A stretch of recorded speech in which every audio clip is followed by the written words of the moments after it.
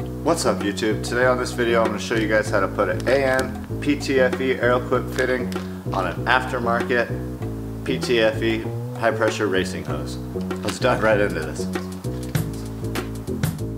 We have some aluminum Russell wrenches here. This would be the 8 A-N if you're going to be doing the 8 size, -8, but we're going to be using the -6. Goes on our hose end. Adjustable wrench here, so we can do multiple sizes to hold the other side. You're going to need a metal cutoff, preferably an electric metal cutoff like this, so you can get the end securely viced down and cut it straight off. We got our hose clamped down in the metal cutter. Let's go ahead and chop the end off here so we can start fresh.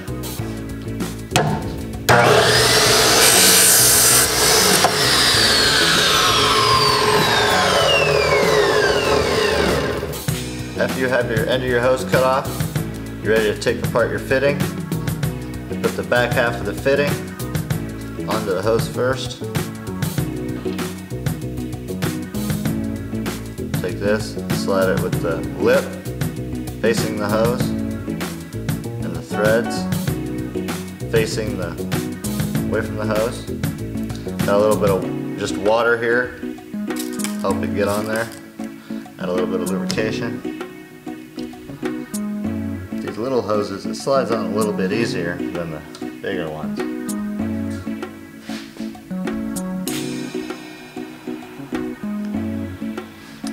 Slide it back about inch and a half. Okay, now that we had the end all cut off, we have our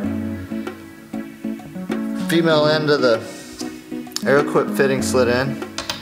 We're going to take a 7/16 wrench and we're going to measure back on the hose. We're going to cut that much off so we can flare out the end and put our flare in there. Take that. We're only cutting the black nylon. For hoses that don't have this black nylon, like the Summit PTFE hoses, you shouldn't have to do this. This is just for the Tech AFX.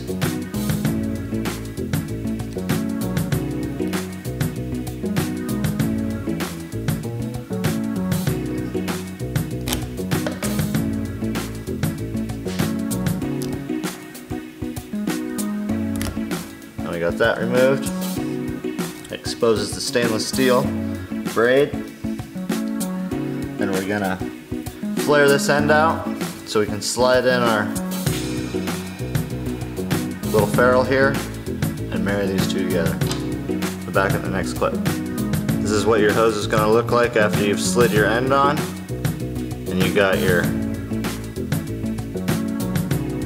end on and you got your black strap cut back. Now we're going to flare that stainless steel part out so we can slide our copper ferrule in there.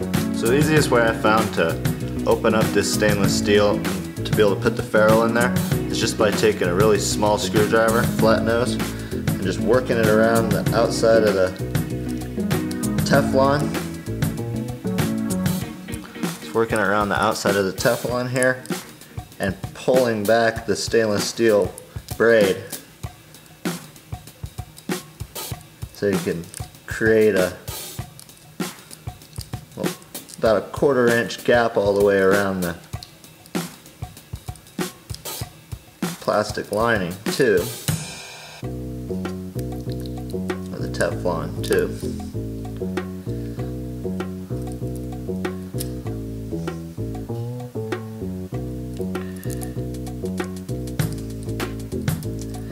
This is always the hard part because you take risk of stabbing your fingers with those little sharp ends. Just be careful, and after you do it a couple times you're going to get way faster at these lines. First time I did it, it took me about 20 minutes just to do one end line, one hose end. Now I can do them in about 3 minutes if I'm not fully explaining. So, alright, now that we got it all opened up, that's what it should look like. focus in here real quick. So we got it all opened up. Part that flares down, you want to go towards the hose, so in like that. You're gonna push until it's seated all the way down. So the Teflon's seated inside to the lip of this copper ring, the copper ferrule. Once it is, then you're good. Sometimes I'll take it, I'll even press it on the vise, so I know it's, or the table or whatever you're working on, so you know it's nice and seated. Once you got your copper ferrule in there, got it all opened up, you can take your male end piece that's going to seal inside of your line. I squirt a little bit of water on that just to give it some lubrication to go into the line. Alright, you slide that on there, and then you simply slide this other end, your female, take it, pull it,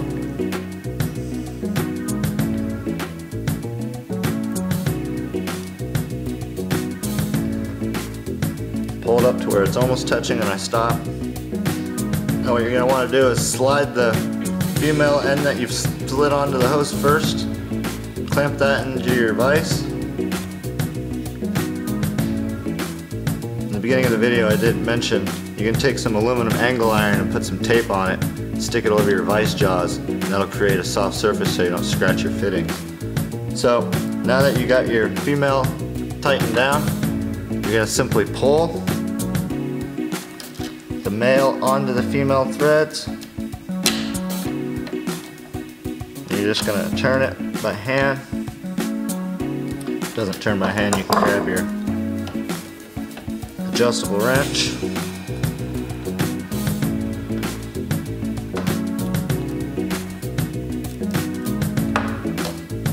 And just tighten your male end right into the female. You can hear the stainless steel ends being pulled and kind of making a crackling noise as your male end goes into the ferrule.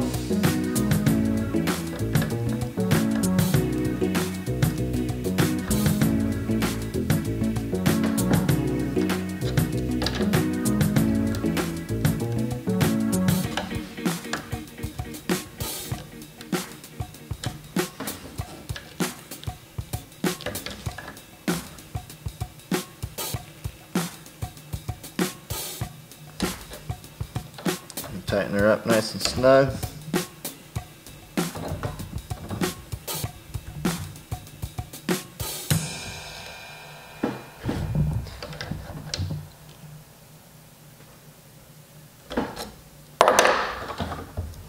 Take your end out of your vise, and there you have your Aeroquip PTFE fitting ready to be tightened on either your power steering line. This one's going on my return line for my fuel system.